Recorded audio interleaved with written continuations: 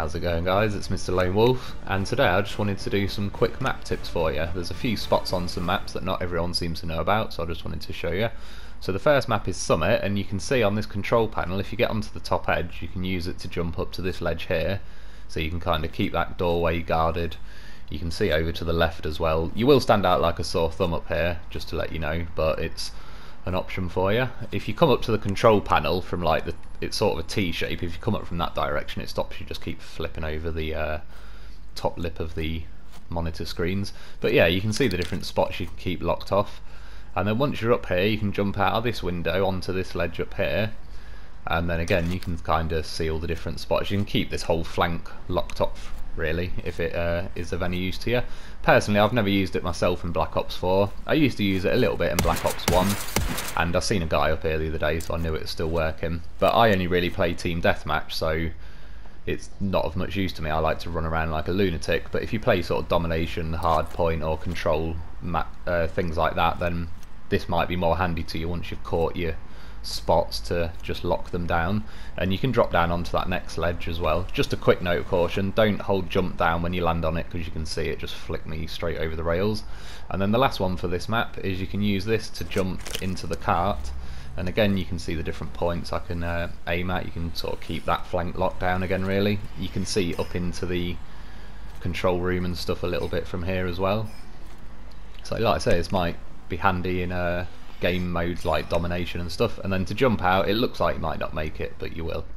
So the next map is Arsenal, and these doors you can shoot them to open them, which sometimes, you know, people are peeking around that wall at the back and you don't realise until the doors fling open when you're 5 foot from them and you get shot. So sometimes it works on all of them. You can just shoot them to check if anyone's on the other side. And the last thing is, on this spawn side people run this way to sort of, you know, the way to go. I've always found if you run this way and jump through this window, it's just always been quicker. I've never been beaten up these steps, and I like to get first blood.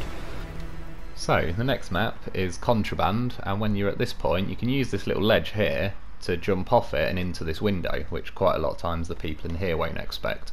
Also, if you're at this point and someone's shooting at you from there, if you can get them to sort of disappear behind that wall for a second, quite often they won't expect you to do this basically and run around here, flank them and shoot them. So sometimes it can just help with that basically. And then when you've got this point here, there's quite often snipers in that window and stuff there. If you drop down, it's basically just using the water more. I lost the bit where I came up the ladder because the bloody, between capture gallery and the theatre mode, they're a pain in the arse. They keep losing clips. But essentially, once you pop up the ladder, people there don't always expect you to pop up on that side.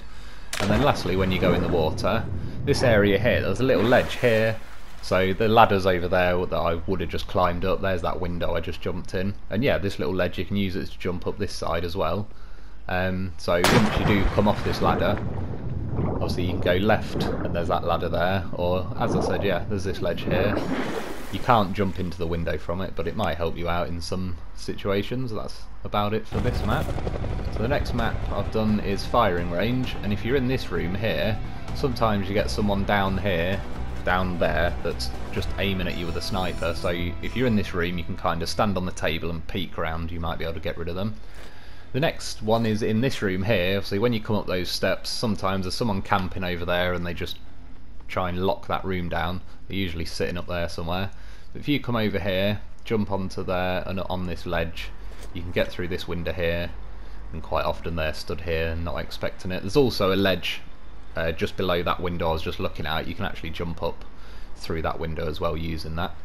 So that's one of the ways. I was just going to say quickly, when people are in there, if you've got fire break, your radiation thing will work, but as well if you jump up onto this ledge and shoot through these mesh things, there's a pretty damn high chance, especially if you've got like an assault rifle, that you'll hit whoever's hiding in there.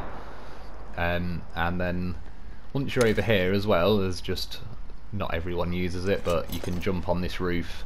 Obviously sometimes you peek around there and they're all aiming at you, hard scoping, and once they're hard scope they might not even see you up here until you pop them basically. And then the last one is just this green diesel thing here. You can use it to jump over to shoot someone if they're sort of guarding that doorway, or you can sort of jump across and it'll get you up there that way. And lastly for this map is this building here. You can jump through this window when that sliding thing is out of the way, because quite often someone will put a mesh mine there and then they'll be sitting here just hard scoping into the spawn, and if you're from this side they've usually got pretty good cover with that table, but obviously if you come through the window you can pop them and get the mesh mines off. And that's about it for that map. The next map is Seaside, and it's this tank.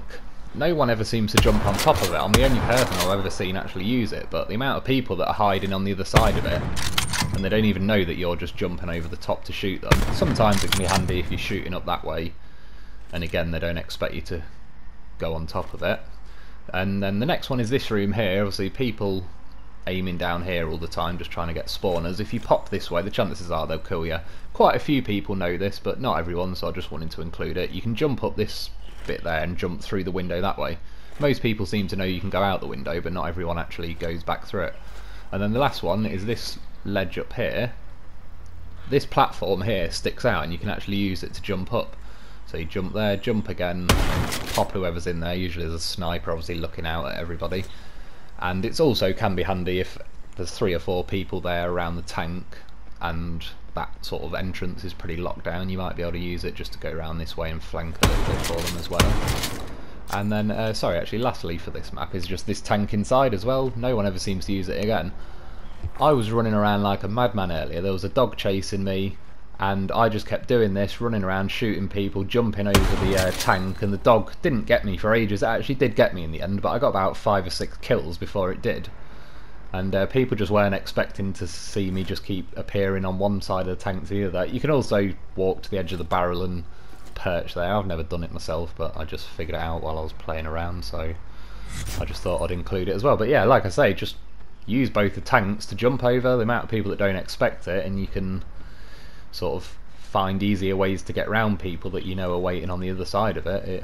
It might help you get a free kill or 2. And then lastly, it's not really a map tip, or it's for every map, but when you get these bloody attack helicopters, just pop a few shots into it like that. I can hear the other people doing rockets, and look, I get a dead bird, I get a medal, I get like some free XP. I only shot a few bullets into it, but because I technically helped, it gave it me.